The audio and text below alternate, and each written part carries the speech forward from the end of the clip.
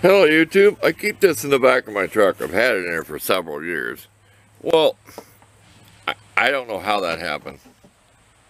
Something had to fall on that. That ain't just cracked from the weather. Well, this is what happened.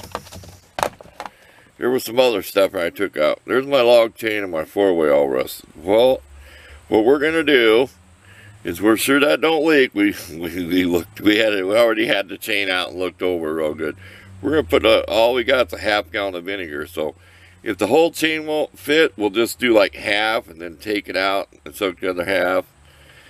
And after we soak both halves, we might add like a mix with some water.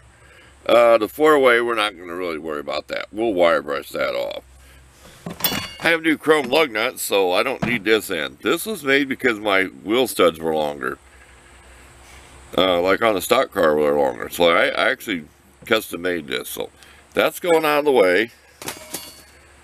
So I kept extra antifreeze, brake fluid and stuff in here. So here we're going to do. Did I say that? Here we're going to do. This is what we're going to do. So here we go.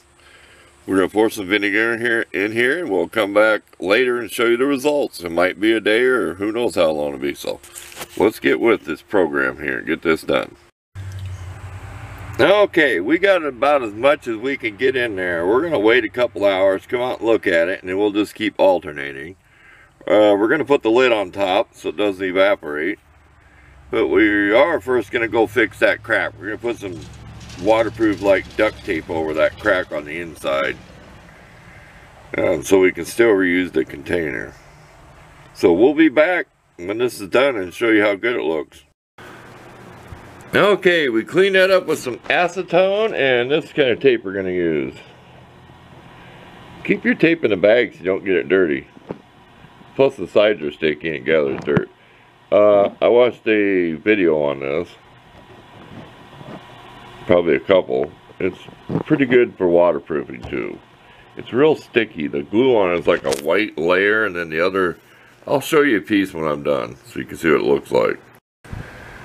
Okay, we cut that with a razor blade so it's nice clean edge. That's how sticky that is. I stuck it together and then pulled it apart. See where my dirty fingers were? It's really gooey stuff. So I know it'll be waterproof enough. I trust it. It's better than the really cheap duct tape. It probably was like $8 a roll. And I cannot tell you how many yards is on the roll. I don't have the label. But I paid that for it because I knew I'd be using it. I want to try to use it on like a couple of tarps when I get a hold to see if it'll work. So there we go there. The piece on the inside. So I think it'll be reusable. You know, why throw it away? That's the only problem with it. Pretty soon we'll go back out and show you the chain, what it looks like. Okay, we scrubbed this with a scrub pad, sandpaper, and this is what we put on it. Bonds the plastic. I fixed car headlights with that stuff. Sand them down, 1,000 grit, 2,000 grit, whatever, and just sprayed it on the car headlight, and it works. I've got the headlight to prove it. I don't know if I ever made a video of it. It's still drying. I had it inside where it was warm. I couldn't take the smell of it anymore. And we got the log chain up here. That's the best we're going to get that. We're going to hang it up and spray it with some flat black paint. It's just a log chain. I've had that thing for probably 30 years of my life, and I can't even tell you how long it is. I know I lost like 10 feet of it one time.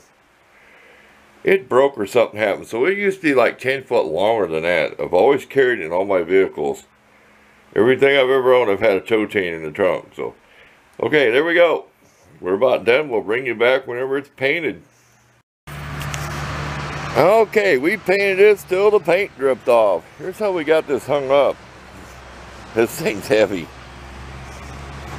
I still can't tell you how long it is. I soaked it. I had paint dripping off.